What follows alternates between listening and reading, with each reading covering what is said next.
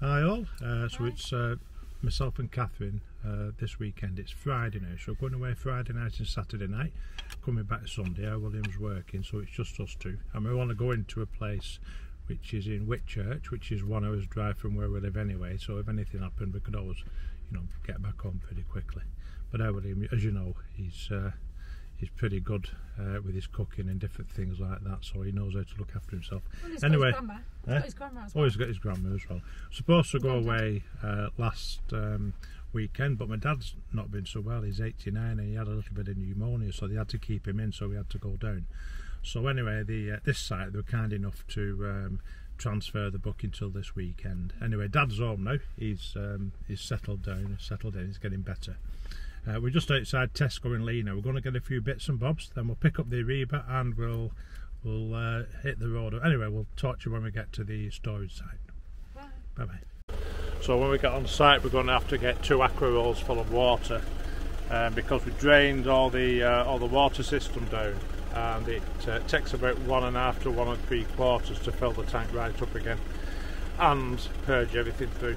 It's easy enough. But anyway, I'll just go and set the sat nav on the phone now, and I'll go and have a little last check in what's going on there, just to double check whether we've got the weight distribution right, fridge is on, battery, all the covers are closed off, all those kinds of things. See you in a bit. So we're talking 1 hour 20 minutes, and we'll pick up on the 6, and and we'll go down towards Crewe.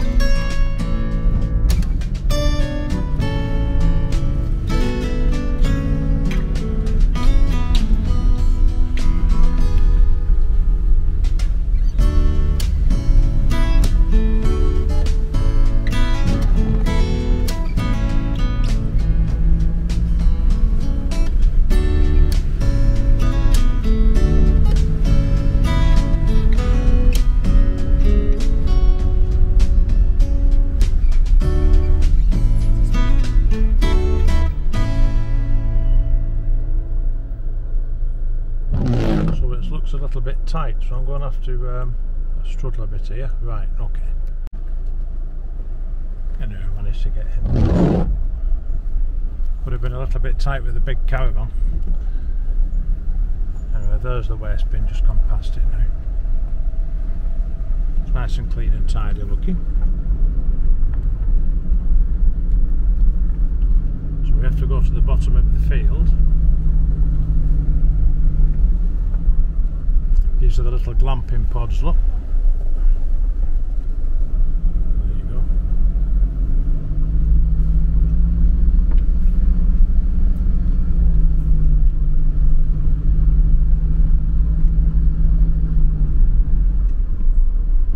Okay. So we've got the tents over to the left and the caravan and campers here. So it's any of these really. Yeah. So let's just have a look. We'll just go down further to the bottom there, which is probably near the toilet block. Right, we'll take this end one. Maybe not, it's a bit muddy. We'll reverse a little bit.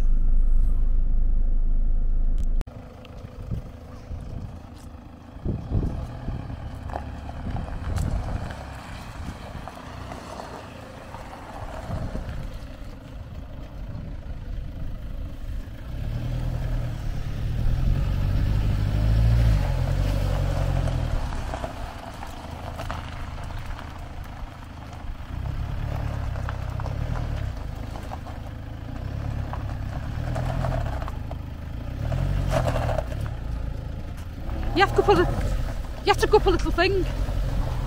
Oh, be careful. You're getting in this mud.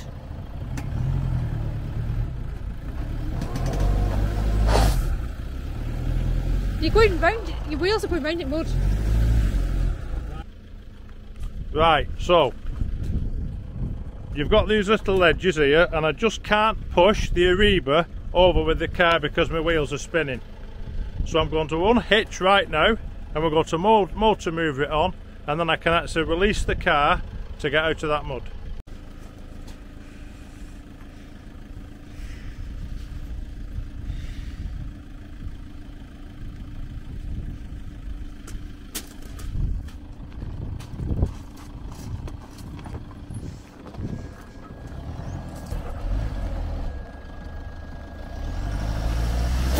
Getting worse, Gary.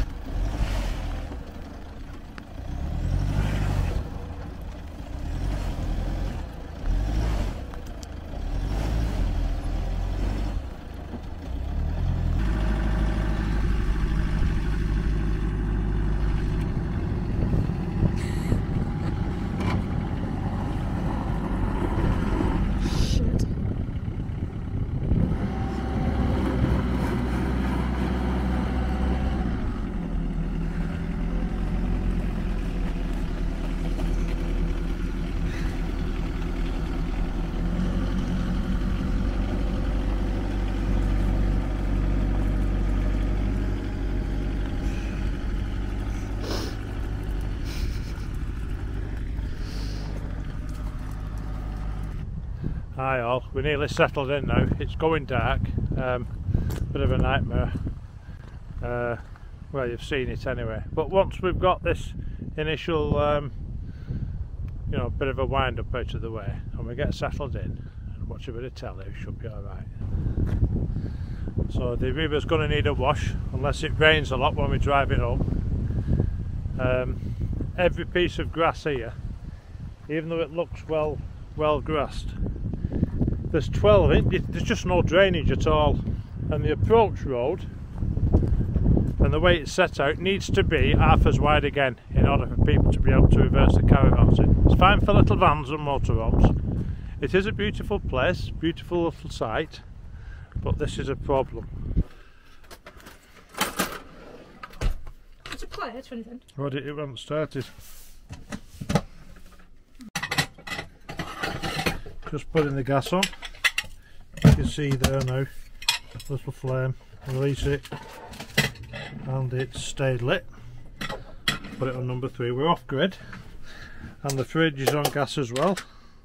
Got the gas through, and that should be okay. Anyway, it's 10 to 4. We've not eaten yet today. Just a quick ham sandwich, and then we'll have a chicken stir fry or something later. Anyway, I've just put my little torch on and show you. So we've got the Jackery, and I'm charging up the little August app here, that little August Wi-Fi device. So this is where you don't need any Wi-Fi to get television, because we've got the iPad there, and the app is on the iPad, and we've also got the aerial, which is on the Ariba, plugged in here. And you know, the days of taking a 12-volt telly when you're off grid, they're just going to flatten your battery. So with our Jackery and a low usage unit like that iPad, you know, it just makes it life a lot easier for us, and we can go off grid for longer. Anyway, we're all settled in. We're having Catherine's got a glass of wine, I've got a gin and tonic. The problem is, on the website they tell you if you get bogged down, they charge you £35 if you have to call the farmer out. And it's not the farmer, it's just the bloke who lives in the house who runs the blinking site. So if they're telling you that, they know there's a problem. So if you're in a 4-wheel drive and you're stuck on the grass, are you going to immediately call the farmer? No, you're going to try and get it out. And that's why outside, I've made a bit of a pig's ear of it, to be honest. But anyway, we'll see what happens from here.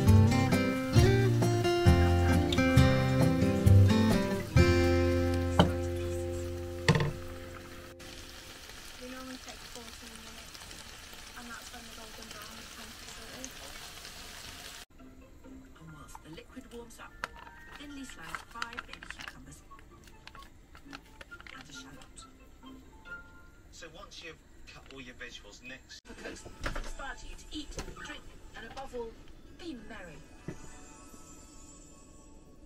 The perfect venue. You're stuck in a studio with its four walls. Take a look at the vantage point. Look what you can actually see right across the Christmas.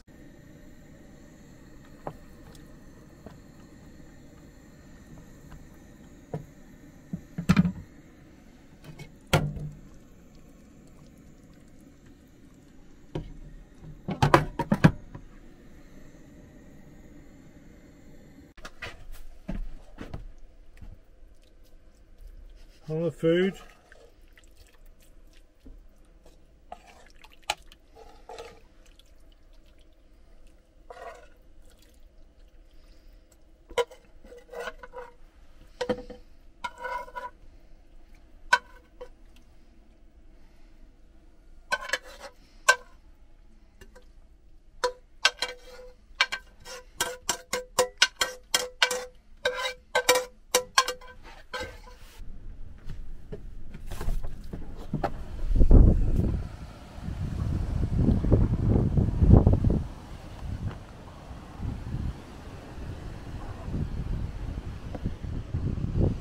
Oh.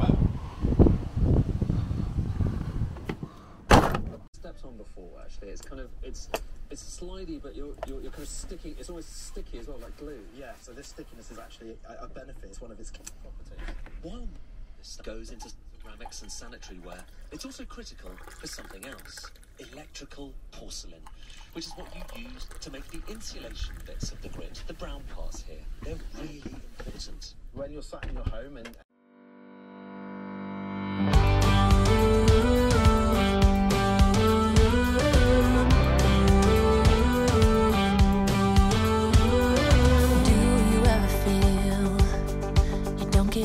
what you're putting in, all your hopes and efforts are all in vain. Who will pick you up when you've lost everything? Does it all become for granted with a wedding ring?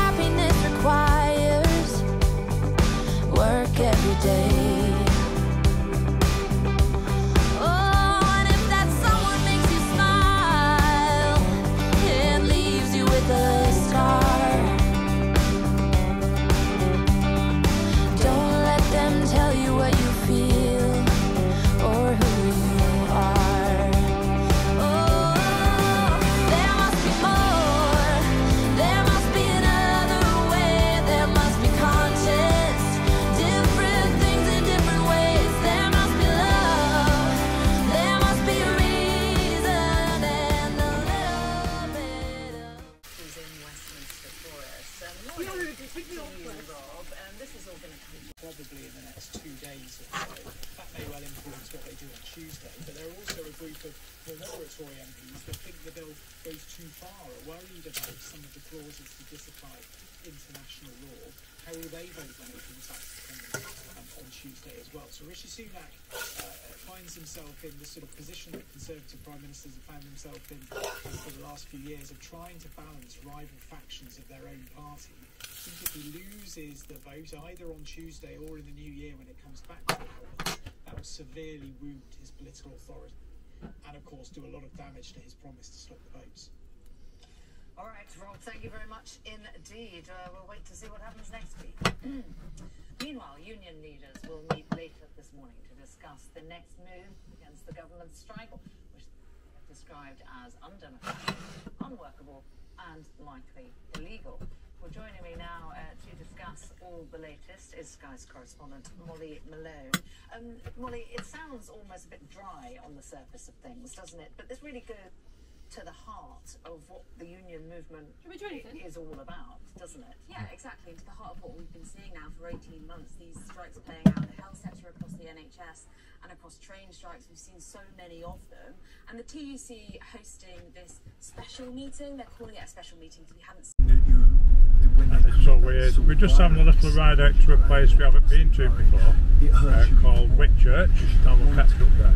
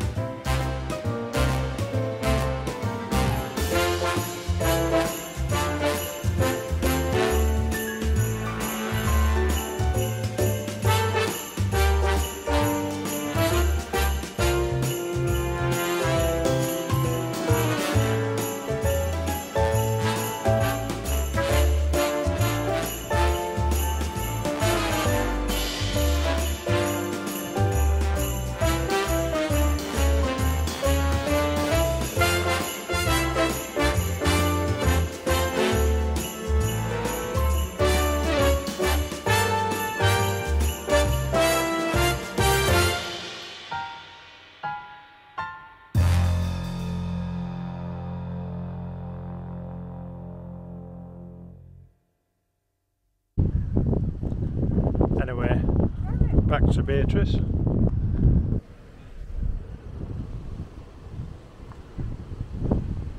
It's very, very windy tonight. Oh,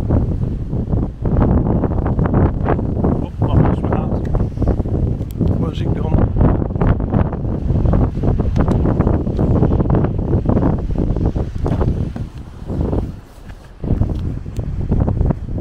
My bobcat's gone.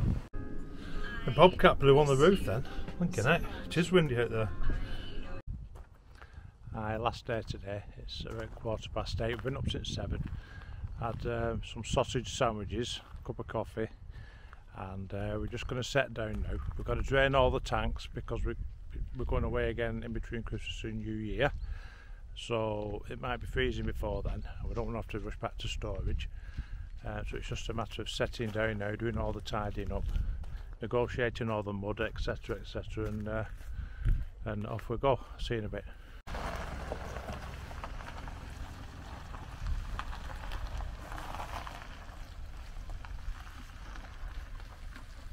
Anyway, that's the end of our 2 nights away. A bit of a disaster, as you know. The car's a blinking mess. I'm going to have to go and get it valeted now. It's just quick mud.